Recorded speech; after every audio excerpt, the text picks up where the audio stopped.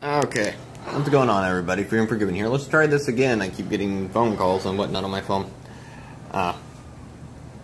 If you haven't seen the first video, I suggest you go back and watch it before you finish watching this one.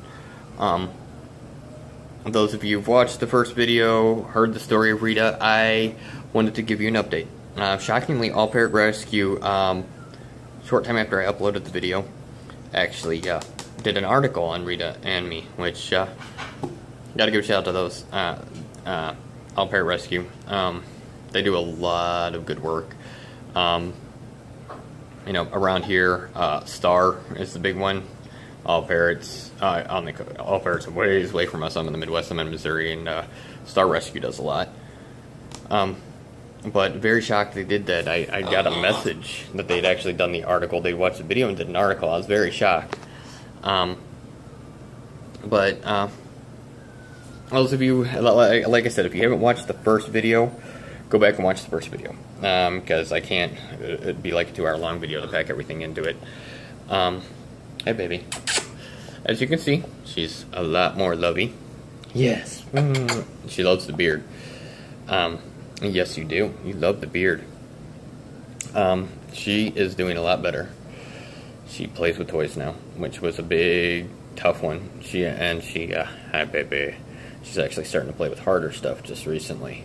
She loves plastic toys. She loves yellow toys. She loves pink toys. Kind of likes purple, which is good for my wife. My wife loves purple and pink. She's got more vocal in the sense of she doesn't talk. She says hello, step up, upside down, and Laura. Yeah. She whispers a lot. You might hear her off and on, just mumble stuff. Believe the people we rescue her from is because anytime she talked or yelled or talked or said anything or something or got loud, they beat on the cage. Because she'll whisper to you all day. You can't understand a lot. She's saying some of it you can make out. She says kind of peekaboo real quick because their other birds love playing peekaboo. They'll play peekaboo with you all day. She is, hi, baby. Like I said, her colors are looking a lot better. You can see her eyes. Her eyes aren't bladder infection yellow anymore. Since we got her healthy and stuff, she's actually the golden color. You see yourself? Yeah, that's a pretty Rita, isn't it? That's a pretty girl. Her colors are a lot better, a lot more vibrant. We did kind of have a rough patch. We remodeled the house. My wife was, well, we were pregnant. We lost the baby, and through the remodel and everything, things kind of got a bit chaotic, and you could really feel the tension in the house. Unfortunately, she went back to picking at her legs and plucking her legs, which she was doing that when we first rescued her, and we got her to stop, you know, but it was just lack of attention. But she's stopped doing that. She's starting to get the feather growth back on her legs. You know, sucked, you know, but sometimes stuff happens, and you know, there was only so much we could do, and she's luckily, you know, we lost our daughter a couple months ago, and so things have started slightly going back to normal. Hey, baby. So she has been doing better. You know, she'll actually go to my wife at times and actually wants my wife, and then after a few minutes she'll freak out and she wants back to me. But she is doing better. She doesn't go after my wife. She doesn't attack the cage if she goes by it. She's actually starting to come around more, which compared to how she used to be, that's, oh yeah, you finally said it a bit louder, peekaboo. Which how she was before was a lot better, because it used to be she'd go after any female. I mean, you can't blame her. She was abused and neglected. She was abused by a female for 2 years. She's right around 13 now, but her previous owners had her for 2 years. So she's very beautiful. She's came quite a distance. She doesn't destroy her cage anymore. Every once in a while she pulls the powder coating off it. But, oh, rah, rah, rah, yeah, my baby, oh, I got you. But, since she's playing with toys more, she doesn't destroy her cage. Her cage is barely a year old, and it looks like it's 15 years old from her cracking all the powder coating off from us rescuing her. Bye-bye. And FYI, I've said in other videos, it's not the brightest thing to have a big bird on your shoulder, but she's very comfortable and feels very safe. Oh, there's the good spot. Yeah, she's got her favorite spot. You watch her eyes. You'll see her eyes start rolling up. Oh, yeah. That's her favorite spot right there. Oh, yeah. But out of all our birds, even the ones we've raised since they were 4 weeks old, or handled since they were 4 weeks old, and everything, you know, I trust her more than our other big birds on my shoulder. Oh, yeah. That's her favorite spot. Oh, yeah, yeah. She loves affection. She's really come around. She used to be real iffy on touching. But right now she's a little crabby because she does have some pins up in there. But as you can see from the previous video, she's come a long way. Healthy diet. People, you need to understand these are not on a whim purchases. These are not something you don't like it after a few years, you get rid of it. Birds stay in flocks for their entire life. Birds mate for life. At least, alright, take it back. Parrots, you know, not all of them, but macaws, cockatoos, Amazons, Quakers, they mate for life. You know, I know bigger birds, I don't know a whole lot about smaller birds, but I know, like, conures do, grays, they mate for life, and they have their flock. So when you get a bird and you keep changing homes and everything and rehoming it, it doesn't have a stable flock. You got to think long term on these. Macaws will live up to be 100 years. A lot of people feed them seed. You cannot feed a macaw seed diet. Seed causes liver failure, kidney problems, fatty growths on organs. Seed should not be a part of a macaw diet. Very few species of parrots actually need seed. Goffins need a little, certain other birds, because they need the higher fat from it. But macaws and Amazons, oh, especially Amazons, but they don't. They need a healthy diet, mix of pellets, fresh fruit, vegetables, you know, 70-30 mix, 70% fortified healthy pellets, 30% fruit and vegetables. We don't use seed for treats for the max. We actually use nuts, or we tend to do birdie bread.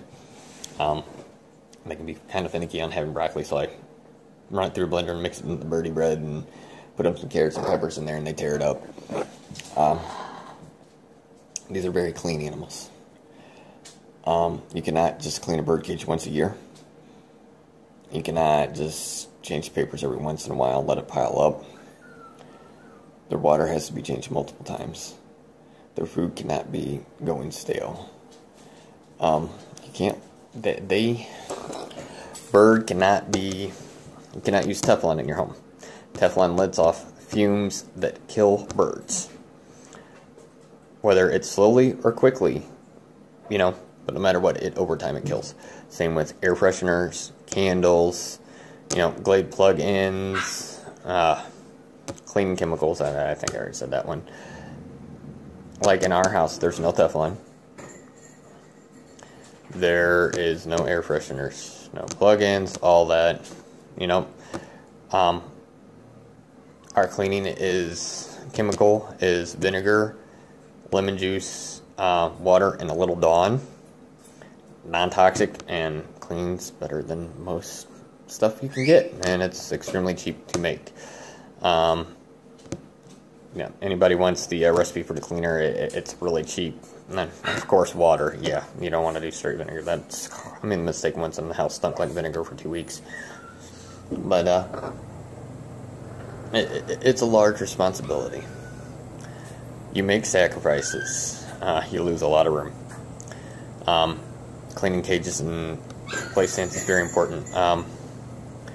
If you have birds and don't have one, or you're looking to get a bird, get a steam cleaner.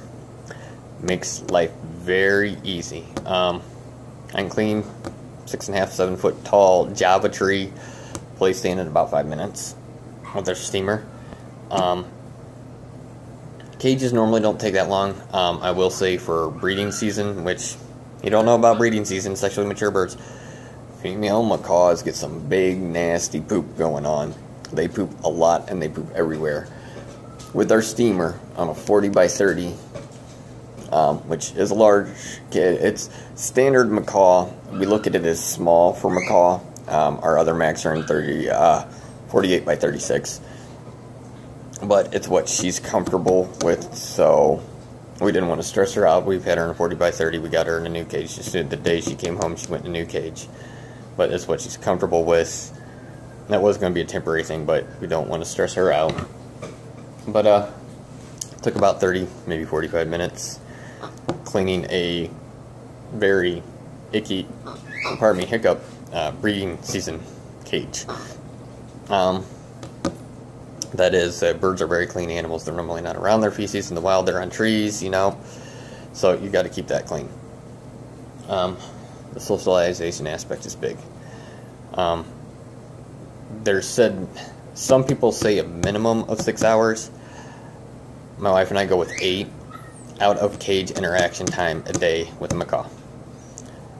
This does not mean, you know, they got to be chilling with you like this. You got to be rubbing on them for 8 hours, blah, blah, blah. It is, they need to be out of that cage, interacting with the flock. You are the flock. They're in flocks for life.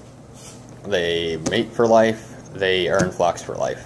When a bird goes from home to home to home, they lose that stability. We have another rescue's head at heart, which I'll do a video on later. Hey, Miss Rita. She's really interested by the pretty bird and the phone. Like I said, she's made a lot of progress. We still got time. We still got a while. She's 13 years young. Like I said, macaws live to be up to 100, so 13 years is not, you know, she's just a child. Yeah, baby. Hi. So, you know, she loves playing on the bed, running under the covers. Oh, she loves playing under the covers. You'll hear all kinds of goofy sounds as she's running around under the covers and rolling over, and she'll run, peek her head out, and then turn around and run back under them.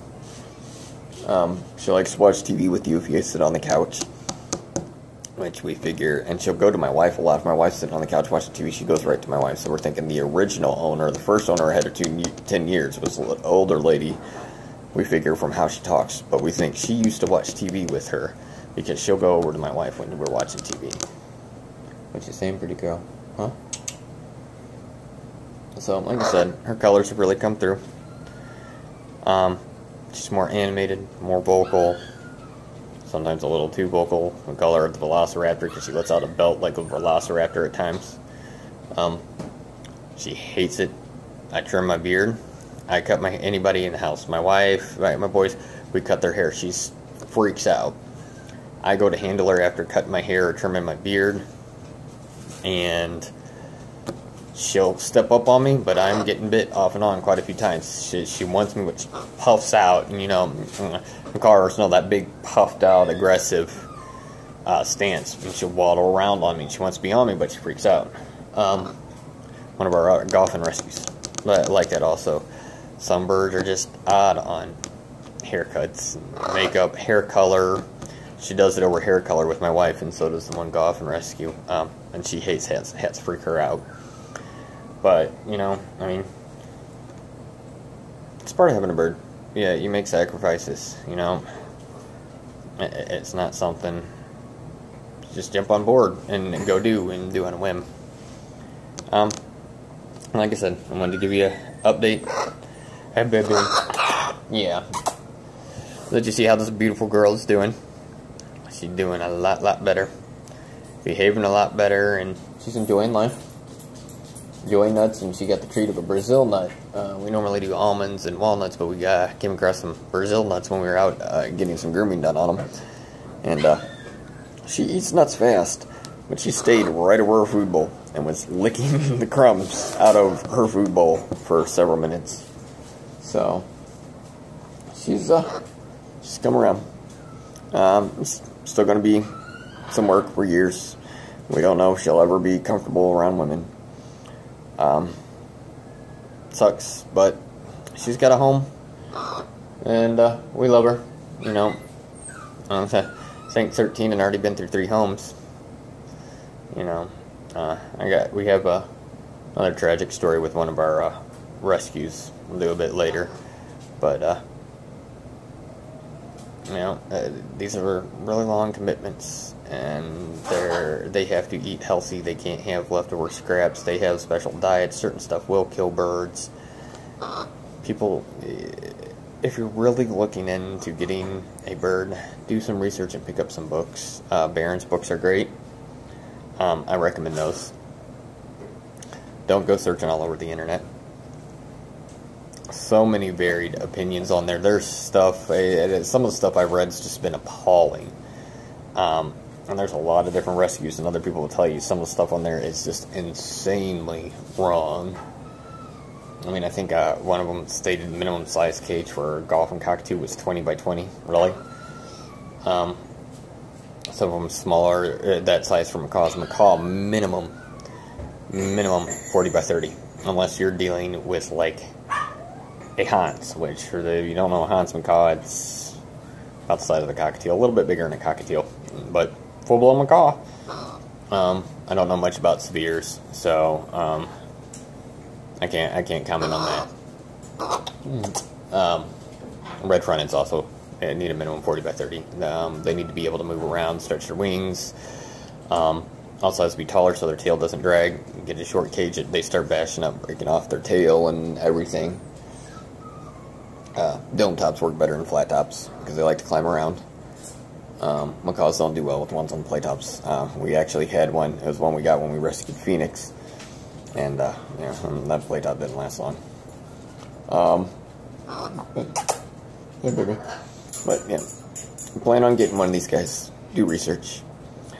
Read up.